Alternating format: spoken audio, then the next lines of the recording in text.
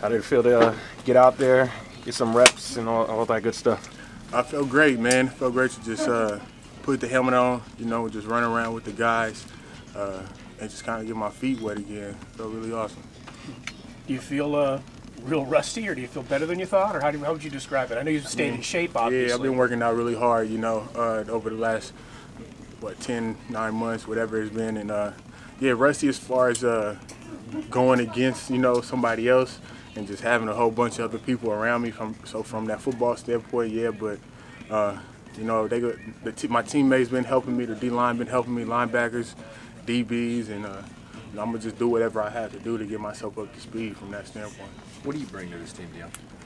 Man, the same thing I feel like I bring everywhere, man. Just effort, man. Just an effort, and just a will to want to win, and I know that's what this organization is all about, and I'm just trying to be a part of that.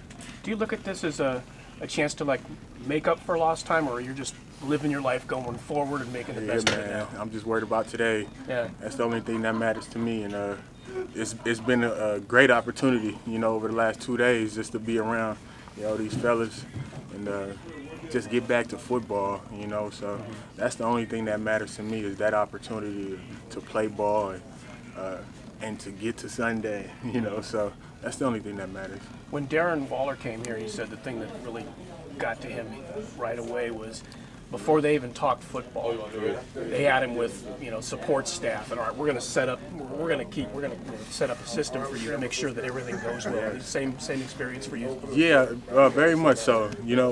I've been training here in the Bay Area, so part of the reason why I didn't want to go anywhere else is because I've had that support staff. They only crossed the Bay Bridge for me. I'm from here. So my family's, all around me. So that was one of the huge reasons why I decided to stay in the Bay Area and play ball.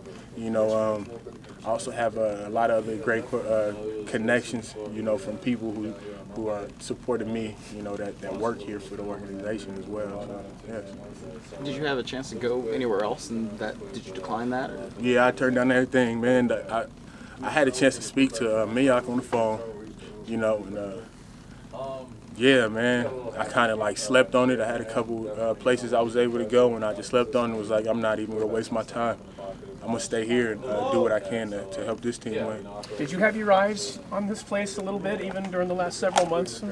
Yeah, of course, man. Like I said, I've been here, so you get a chance to watch it play, on Sundays. And yeah, man, it just kind of like, it all just fell in place, man. It was all destined. I feel like every day or every hour since I've been here, I'm reminded that I made the right choice.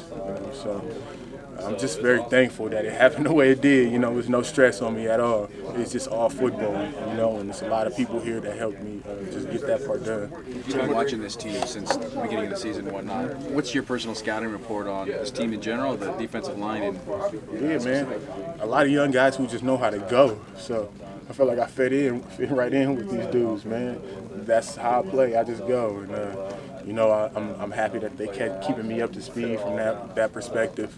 As far as the offense, they've been doing very well on that side of the ball. And like I said, man, I'm just happy that I found an organization where it kind of fit me personality-wise, and that was it.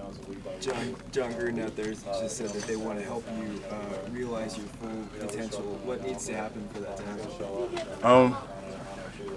They extended the offer for me to come here. That was it, man. That was it. I feel like the environment and the people that he set up, around this place, that's proven, that I have that opportunity. So it's just all up to me, man. Like it is with everything else. It's all up to the individual. It's up to me to go out there and work hard at practice, to dive into the playbook, and to treat people with the respect, and the type of loyalty and love that they deserve. He said that the thought of you playing right away on Sunday may be a little overly ambitious, but he wouldn't rule it out. What do you think?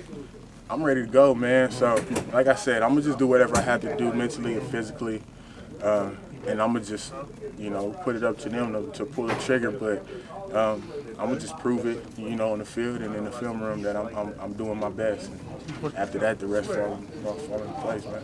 Sorry about that. How much did your relationship with Coach Cable kind of help maybe make this a good decision for you, a good fit for you? It was huge, man. It was huge. My mentor is Coach Cable's mentor. So, you know, from that standpoint, I feel like I've been hearing a lot of his messages, you know, not through him, but through somebody else who I know. And I had a chance to be with Coach Cage up in Seattle as well. So it played a huge role. He's a great individual, man. And yeah, he kind of just gave me that nod and like, this is a great place for you to come ball. Do you still feel like expectations have followed you around? He's smart, but he's a dog. You don't get that. That's a good question. Maybe, but maybe because I put him on myself, I've been able to put myself in a position to where like people see those things and see those opportunities. So that's just the blessing that my Lord and Savior put in front of me, you know, to still be able to play ball, to still compete for great organizations and have great people around me in that process, in my process while I'm here. Appreciate it. Hey, appreciate it, Dion. You know it, fellas. Thank you. God bless.